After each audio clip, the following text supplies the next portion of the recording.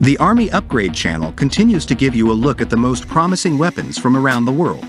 Today we look at the presentation of the first prototype of the new American B-21 Raider, a low-observable strategic bomber. The Northrop Grumman Corporation held it at the Plant 42 facility in Palmdale, California. It is known that at the beginning of 2022, there were 6 B-21 flight prototypes under construction. The aircraft's prototype has been under construction since 2019 and was completed in March 2022. Ground tests were conducted on it, and it has now been demonstrated to the public. The first flight of the B-21 prototype is scheduled for 2023.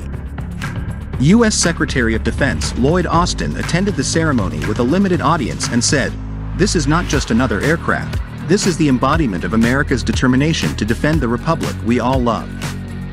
We make it clear to any potential adversary that the risk and cost of aggression far outweighs any possible successes. No long-range bomber can match its capabilities." 50 years of advances in low-altitude technology went into the development of this aircraft.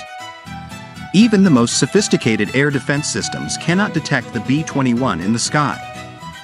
The Raider is designed to deliver both conventional and nuclear munitions with tremendous accuracy. Channel Defense and Assault recalls, first in the program to create a promising low-observable strategic bomber, involved 2 competing projects.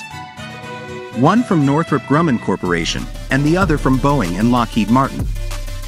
Then the U.S. Department of Defense chose the Northrop Grumman project and awarded it an initial contract. The total cost of research and development was estimated at $90 billion.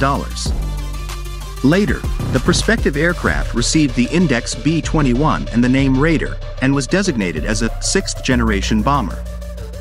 The start of deliveries of serial aircraft is expected in 2026-27. U.S. Air Force plans to buy 100 to 200 B-21 Raider aircraft to replace strategic bombers B-1B and then the B-2A. Thus, the U.S. Air Force plans to have a mixed fleet of strategic bombers from 2 types of aircraft, the new B-21 Raider and modernized Boeing B-52 Stratofortress bombers. The planned purchase price of the aircraft is not reported, but it is unlikely to be less than $1 billion. The B-21 Raider conceptually replicates Northrop Grumman's B-2A low-observable subsonic flying wing bomber, but has a slightly smaller footprint.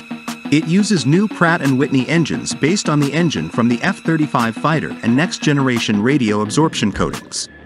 It is also supposed to have a maximum payload mass of 13.5 tons. The B-21 Raider has an open architecture, with an unmanned variant possible in the future.